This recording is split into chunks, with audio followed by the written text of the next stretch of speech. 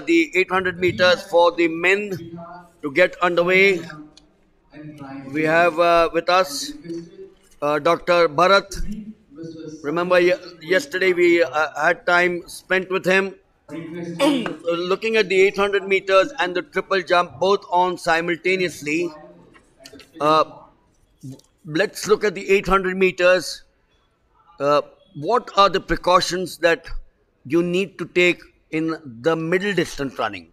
Because remember, we talk of different medical issues on the 100, different medical issues, I presume, in the 200, the 400, and the 800, and so on and so forth. 800, what according to you are the major issues?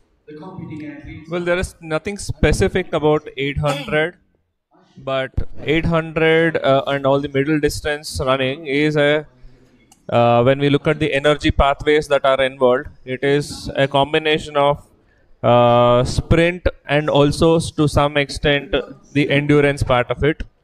So the injury profile is also such that we will have a lot of muscle tears, but also a combination of tendinitis type, which are a part of overuse injuries. So what we see here is overuse injuries and acute injuries both combined. We'll continue to talk. Detect the genes and then what kind of muscle fiber profile that you have, so that you can ideally choose the event right from the word go when the athlete starts training very young. So we now set off here on the first lap. A reminder that the athletes after the first bend would all get in. The world record, David Rudisha, 140.91 in the men, set in 2012. Records, Doctor, if you look at the world record 2012, the men's record also 2018, 5 years.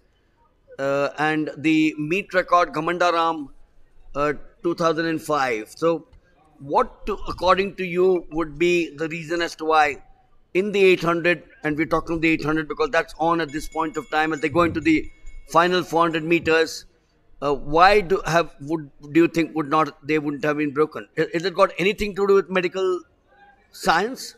Definitely. Now, one thing the athletes do a lot these days is abuse supplements.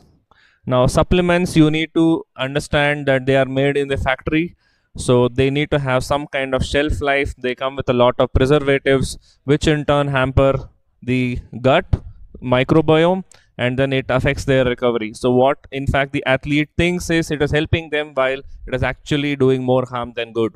Top of that interesting aspect, when we're looking at a fabulous finish out there, there are as many as seven, because one of them or two of them breaking away, looks over his shoulder, and the top two would qualify. So the important aspect is that the top two, irrespective of the timing, qualify.